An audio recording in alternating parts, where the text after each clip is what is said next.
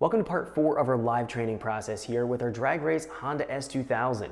In this tutorial, we're going to be focusing our part throttle cruise calibration process, making sure the fuel and spark are right as we're in part throttle conditions so that when we're driving this particular drag vehicle through the pits coming up to the staging lanes or making a pass coming back through the pits, that it's going to have reasonable drivability. We're not going to get kind of odd surging or any kind of bucking. We want it to drive relatively smooth. So we're going to go and make sure that everything is in order here. Without further wait, let's jump in so we can check this out. Welcome back to our live training session here with our drag race Honda S2000. Now, this tutorial, we're going to be focusing on a couple different things. The very first portion of this tutorial, we're going to be taking a look at our cold start. So it's going to be the cranking and firing of our engine.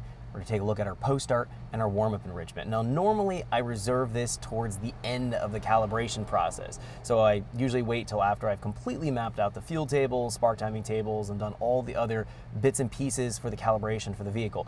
Now, in this situation, I only have a limited time with the vehicle for filming, and I'm on day 2 here of my filming process. So I'm going to go ahead and film this because we've already validated the warm idle, so we know the fuel and the spark and the idle control in terms of the idle control tables and spark timing feedback, all that look good. So we can actually check our cold start and make sure that everything looks good in terms of our fueling and the idle's gonna do exactly what we'd like. And then we're gonna go in towards the later portion of this tutorial, take a look at our cruise area of driving. That's not super important on this car because it's a purely dedicated drag vehicle. It is literally going to be taking off the trailer, started up, warmed up, driven through the pits, going up to the staging lanes, stage, go down the quarter mile, and come back and repeat that process again. It is not going to be driven on the street. So usually I don't spend a whole lot of time checking the part throttle drivability of a drag race vehicle, but I still want it to drive reasonable through the pits and not stall and have all kinds of surging or bucking problems and making sure that it's not super rich or super lean.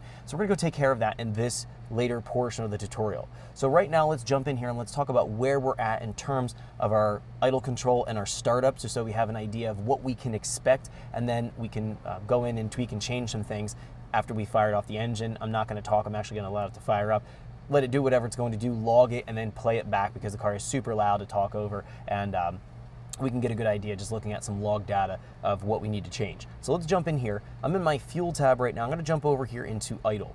Now in idle, I'm specifically starting off here in idle because we need to go in and factor in what our cold start's going to be. We wanna go and have our idle RPM a little bit higher than what it would be on a warm engine, warm starting condition. So we can see here on the warmer coolant temperatures, we're targeting about 1400. We're doing that because we have locked VTEC on this engine and we want to have a little bit higher idle speed so we have a little bit better idle stability. If it was stock cams, I would idle it right around 900 to 1000, but in this case, because we have big injectors, we have these 2600 cc injectors at 60-pound base, they're flowing about 3000 cc, which is difficult to control in itself, and then we have locked VTEC. The combination of both of those require us to have a higher idle speed. But now here at the colder coolant temperature, we're looking at our coolant temp, we're here about 70 degrees coolant temp here. We need to have that offset a little bit higher so the engine can warm up a little bit quicker and has a little bit better stability when the engine is cold. That's going to lead me into the idle base position table. The idle base position table is used in the drive-by-wire to reference what we want our base throttle angle to be at, how much we want the throttle plate to open at, and leave that amount of airflow coming into the engine. When the engine was warm, we found that 6% throttle is all we needed to maintain a good idle and target here around 1400. When we're cold, I'm targeting here about 9% throttle. So we're finding we have to open up the throttle plate a little bit more. We're doing this because we have less torque available out of the engine when the engine's cold. We have the viscosity effect, the oil's much thicker on a cold engine. We have more frictional drag on a cold engine. We also have a wall wetting effect where the fuel is going to stick to the intake track, into the intake valve. It's not going to get into the engine as efficiently because we're not going to be able to atomize it and spray it as well. We are on alcohol as well and ethanol here, so it's definitely going to have a lot of fuel trying to stick to the intake track and the intake valves. And as a result, we need to come up with that lost torque. So frictional drags, from the cold engine and the clearancing, and then the oil, and then the wall wetting, all lower the idle torque down on a cold engine. So we're offsetting that, trying to gain some of that lost torque back by increasing our throttle blade a little bit more on a cold engine.